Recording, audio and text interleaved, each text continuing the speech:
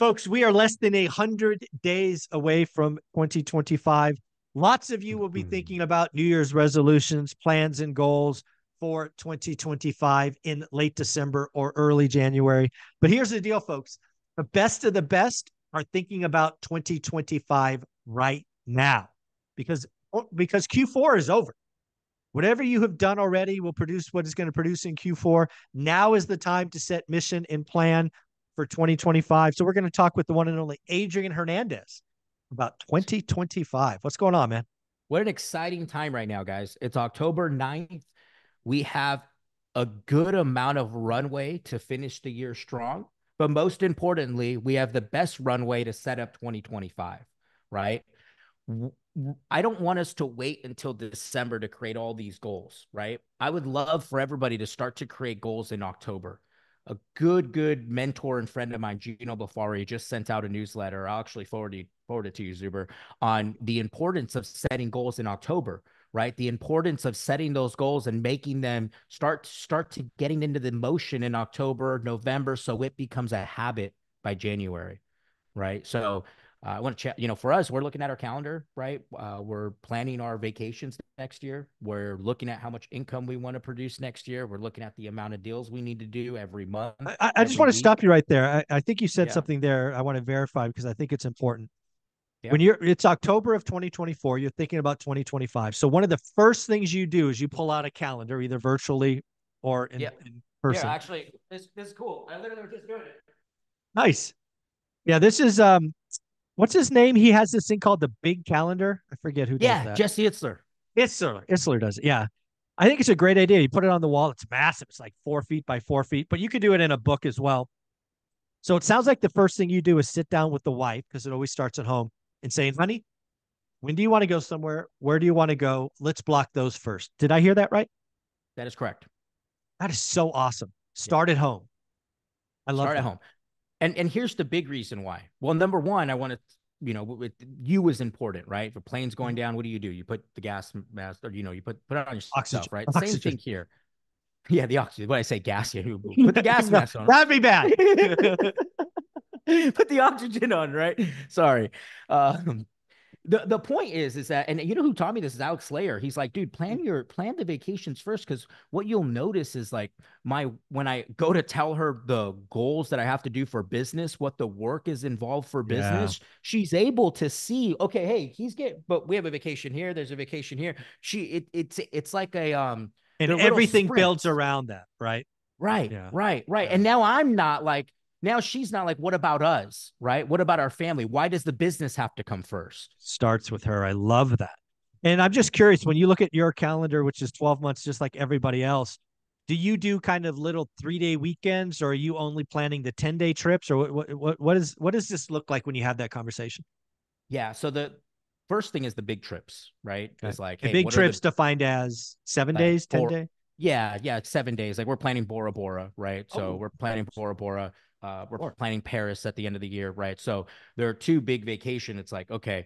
And every year is different, right? We understand we're not going to completely go overboard on spending for vacation. So it's like, hey, if we're going to do big trips, then maybe the weekends are minimal, right? Or hey, we're going to do more weekends and it's only one big trip. Like last year was only one big trip, right? I like it. Okay. And that depends on the season of the year too. Right? If we're in winter where it's like, hey, this is grind time, it's like, hey, we'll have more weekends than we will big vacations, right? Because right now that's just not that time, right? Got it.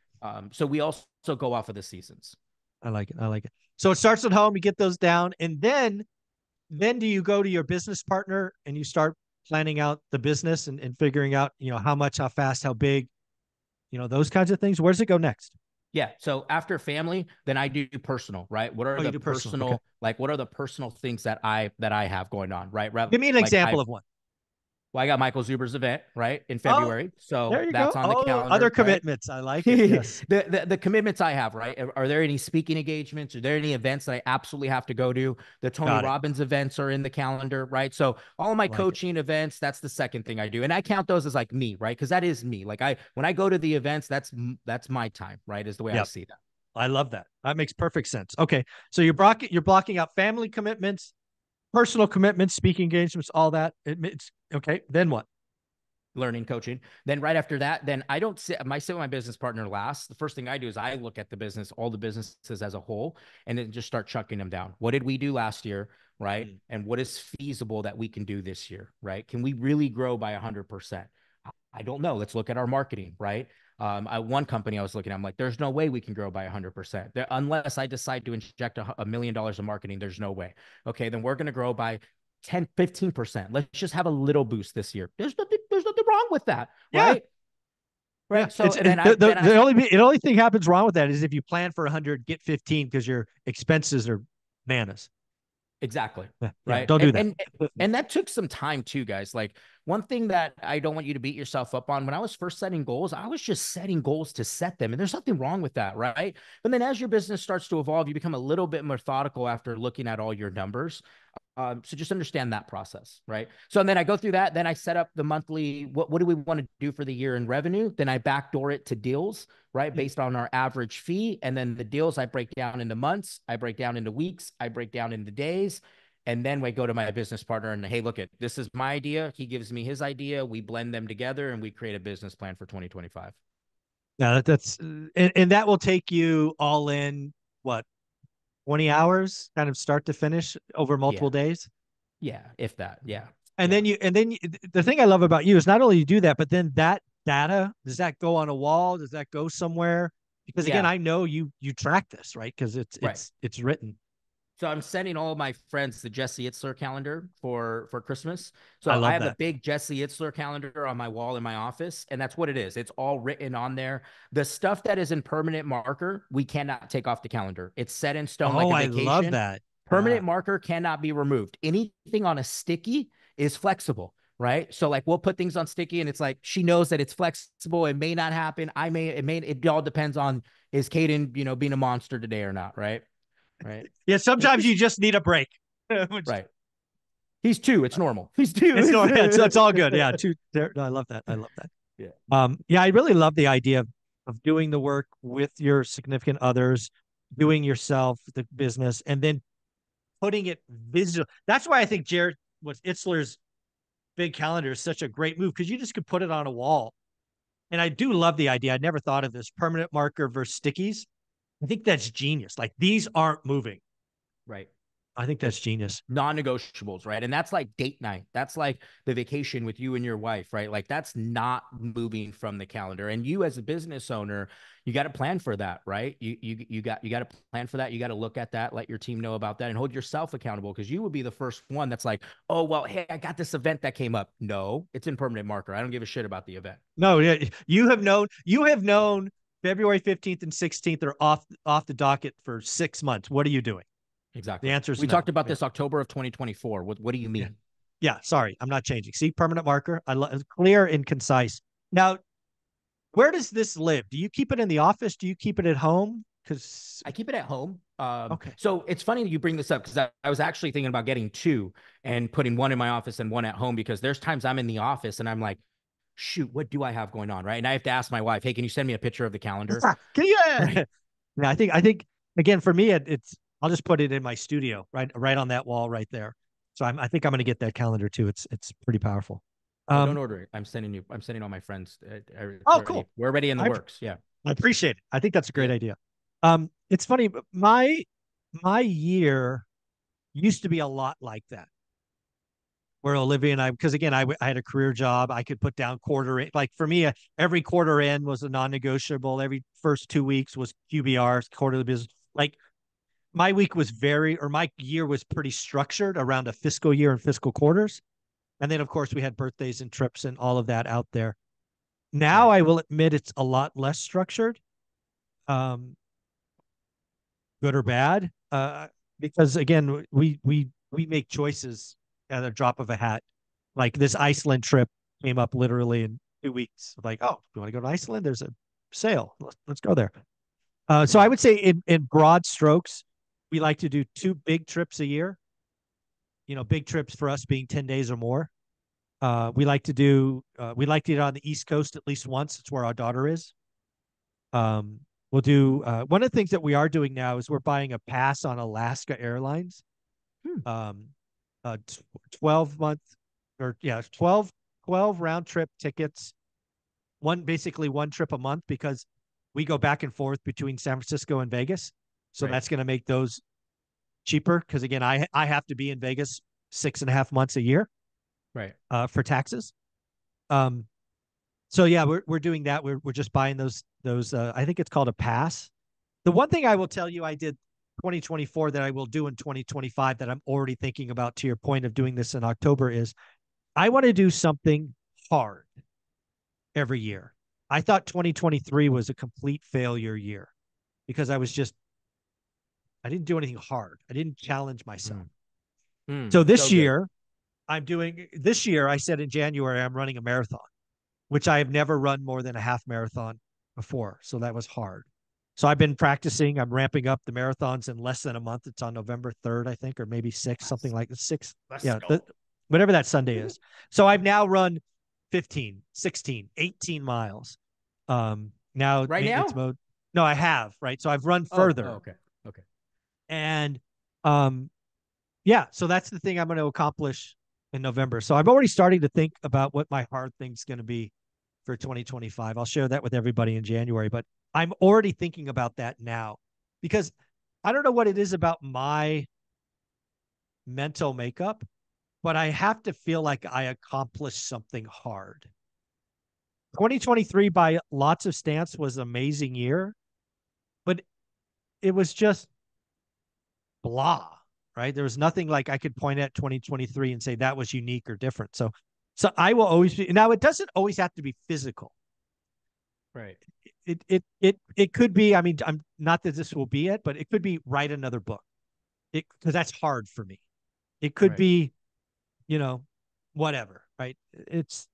But I will definitely take on a hard challenge because again, I'm not trying to grow crazy. I'm okay doing one deal a year. I'm okay doing no deals a year. Right.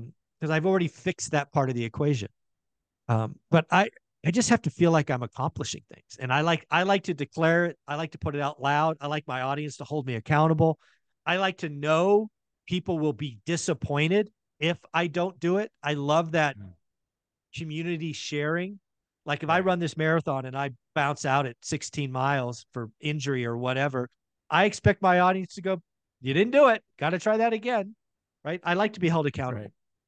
I love that. I wrote it down. And as you were talking, I'm like coming up with ideas myself. I didn't, that's huge, right? What's the hard thing that I'm going to And do I in got that from 2025? Itzler. Itzler does that, right? Dude, that's so good. You're right. I just saw a video. You're right. I think I just saw that same video. Yeah. Wow. That's good. I think you've got to, and I really see something because again, I chose a marathon, never done it. I bought the ticket or admission in January.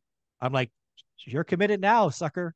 Get some Right. running shoes. And then, oh, by the way, you run a lot, you realize your feet hurt. So you got to get different running shoes. And like, it's a whole build up to this eventual day. So I think there's something in that. You've got to push the body. You got to push the mind. For sure. Um, Yeah. at least I And do. challenge some of you that have like had a goal of not drinking. I in 2009, well, whenever COVID hit, 2020, I did 12 months no drinking. There you Changed go. my life. Yeah, Changed my life, guys. Like, try that. and it was hard. Like, well, I want to say 3 months in, it was hard, and then after like 90 days, you get It's not a used to thing. it. Yeah, Yeah, you get used to it. So I love that. So I that's would so tell you, good. think about that. Think about something hard and put it in permanent marker. I love Um, that. there you go. There you go. Well, again, One folks, thing, the best of the best. Think about 2025 early. Go ahead. so good. Sorry, did not mean to cut you off. One thing Go that ahead. we do also is we give, and Tony Robbins taught us this: give your year a theme. Hmm. Like, what's going to be the theme of 2025 for you? So, like for 2024 for us, and we created it as a family, was the theme of attitude. Like Oh, creating a better attitude, having a better attitude when negative things come up, right? We were right in the middle of a newborn. We noticed that our attitude was just shit, right? We're planning 2024 and we're like, you know what? This year's the attitude year, right? Like yeah, I we're gonna like that. work on our attitude, right? I love you brought Remind, that up. yeah, Anna Kelly talked about this a year or two ago. Her thing was joy. I mean, joy, just I don't know what it is about that word joy. Just puts a smile on my face saying it. Three yeah, little letters. I can't say joy and not smile. Get a right. warm feeling. Um, I I love that. just love that idea of having that. I'm gonna think about that. Um, yeah, I think that's, again, folks, the best of the best don't think about 2025 in January. They don't think about them at the end of December. They're starting it in October. What are you going to do? You know what, folks? Leave in the comments below. What is something hard you want to try in 2025? And then, second, what is the theme for you and your family in 2025? I want to hear what my audience has to say about this. Let's get some audience participation. Adrian, where can people find you? I love it, guys. I'm gonna comment to your comments below. So then I'm gonna put Nice. mine in there. So I'm looking forward to it. You guys catch me on Instagram at Adrian Hernandez.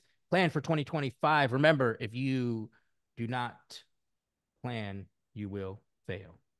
Yeah, if you don't plan, you plan to fail. It's just that simple. I was thinking All right, about the buddy. quote, and the quote like Yeah. left my mind, so I just said the Cliff Notes. It was a nice recovery. I knew where you were going, and then it just ended. Whoop. We went. You're amazing, man. Adrian Hernandez on Instagram. Give him a follow. You're the best. Let's have fun, guys. Let's go.